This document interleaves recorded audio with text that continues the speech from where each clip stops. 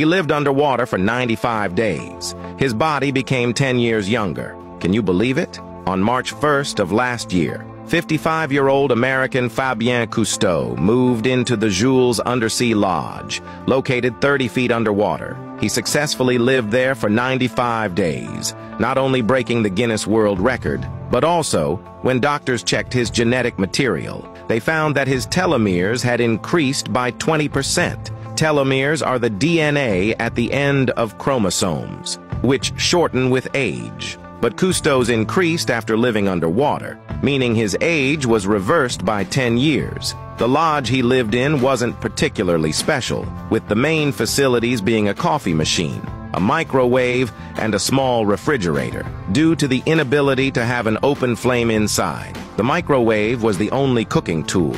The staff would deliver food every 3 days. In addition, there were professional instruments on the table, and a narrow passage led to the rest area. The first compartment was a toilet, with waste being pumped to the surface. There was also a separate shower. The sleeping area was in an even smaller compartment, with a bed and a small window. It's easy to see that the whole environment was not much different from where we live. The reason his body became younger was mainly due to high-pressure oxygen therapy. The lodge where Cousteau lived was only 9 square meters, but the air pressure inside was 1.6 times that of standard atmospheric pressure. Research shows that just 5 days in an environment with 1.3 times atmospheric pressure, with 1 hour a day, can double the number of stem cells in the body, and telomere length will also be correspondingly extended, making the physiological age younger than the actual age.